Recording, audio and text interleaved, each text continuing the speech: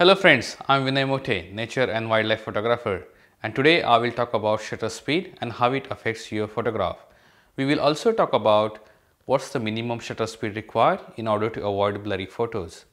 So shutter speed is nothing but the duration for which shutter is open. It's a slice of time for which camera opens the shutters, captures the light or captures the scene, which is nothing but the light in front of it, and then records it on a sensor. So just to demonstrate, I think we will take an example here. So imagine this is your canvas, which is kind of a sensor, and you want to basically paint on this canvas. So you take a brush, take a color and starts painting from top to, let's say, draw S here. So S gonna be like this, so draw S. So to draw a S from start to end, it takes me a little longer, maybe around 3 seconds. So start S and end S. But if I want to draw a dot only, it just takes, fraction of second. The same happens in camera. If you want to capture movement happening in front of you, you open the shutters for the longer period and it will capture all the movements from start to end. So you keep the shutter open for a long time.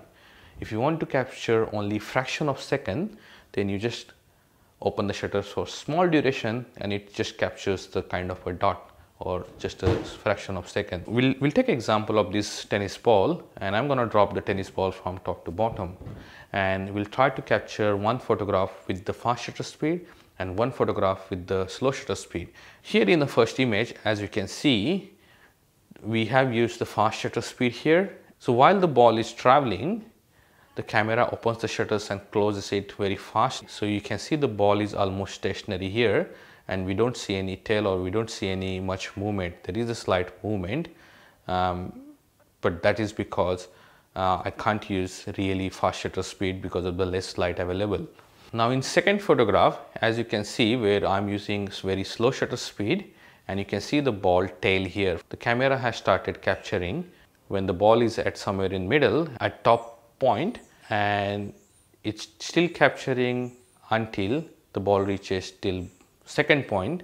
That's why you can see all the movement of the ball in a straight line. Camera basically trying to capture whatever in front of it depending on the duration that you set.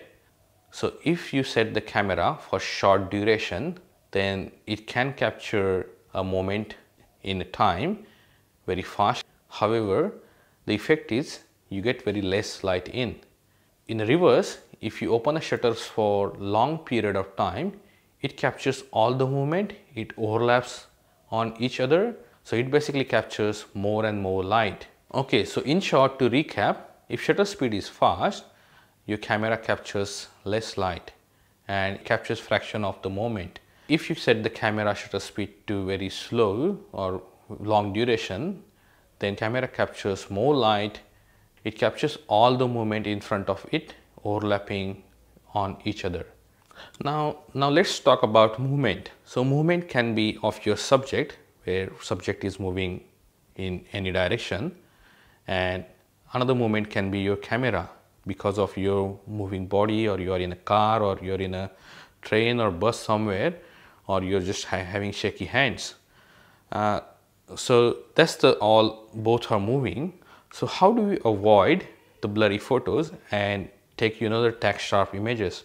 So first, to have your shutter speed fast enough so that it can capture the photos fast enough. So how fast do you need? So it's very simple. If you are using a lens with the fixed focal length, let's say 50 mm, then you just divide 1 by 50 is gonna be your shutter speed. If you are using variable focal length like I'm using here, which is 16 to 35 mm lens, so you can see here is a line where it points to the number. So let's say if I move it and it's showing me around now 24, so my lens is set at 24 mm, so my shutter speed, minimum shutter speed to avoid blurry photos is gonna be 1 divided by 24. So this is rule of thumb. However, with the image stabilizer, you can still get away with little bit low shutter speed as well. That was easy with wide angle lens. But if you got zoom lens like I got this one, 100 to 400, so when I'm in a field, I don't know what mm I'm gonna shoot. If the bird or if the animal is far, I might go at 400 mm. If it's too close, I might go at 100 mm.